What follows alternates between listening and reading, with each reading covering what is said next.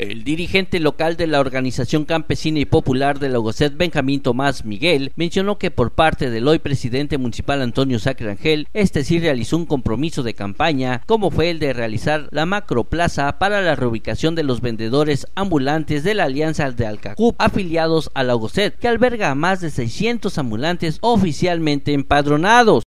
Es un punto que se manejó en la campaña y nosotros no estamos diciendo que no, como líder, de repente somos lados de ellos. Yo sé que el 90% del comercio informal forma parte de la alianza Alcacut que representa la Ogocet. Benjamín Tomás mencionó que el edil Antonio Sacre le informó que estuvo en la Ciudad de México con funcionarios del gobierno federal gestionando recursos de la Macroplaza, planteándolo como un proyecto especial, porque dicha obra no se puede realizar con el ramo 33 porque este rebasa el techo financiero municipal, ya que la inversión es de más de 80 millones de pesos. Donde nos comentó el día viernes que hicimos que dimos 6 banderazos de obra pública, nos comentó que estuvo con varias personas de alto nivel en México.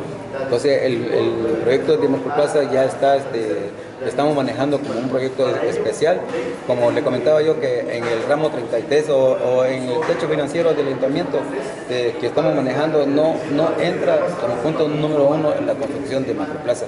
Tenemos que buscar un dinero extra, un proyecto especial que lo está manejando el señor presidente, porque implica más de 50 millones, por ahí comentaba el presidente que creo que 80 millones de pesos. Entonces esa es la gestión que se está buscando en este momento, porque con el ramo 33 no contamos. El líder de la Ogocet reconoció que en la ciudad se siguen presentando el crecimiento de más vendedores ambulantes libres, ya que el regidor y la directora, así como los inspectores, demuestran que no pueden controlarlos cuando es su responsabilidad, y los hechos son los que hablan, porque no están realizando bien su papel al seguir permitiéndolo, como es el crecimiento de ambulantes en las calles y avenidas de la ciudad, lo que esto vendrá a complicar que sea más costosa la reubicación. Ahora sí, el hecho es el que habla, ¿no? O sea, si ustedes están palpando que hay puestos y yo estoy diciendo que sí hay puestos nuevos, entonces no están haciendo bien sus papeles las personas indicadas en el área. Entonces, pues yo tampoco le estoy echando tierra, lo que es verdad. Entonces, y si estamos hablando de una macroplaza, de la reubicación de los ambulantes, pues es entendible que podemos decir no más ambulantes, porque entre más ambulantes, más costoso es el proyecto.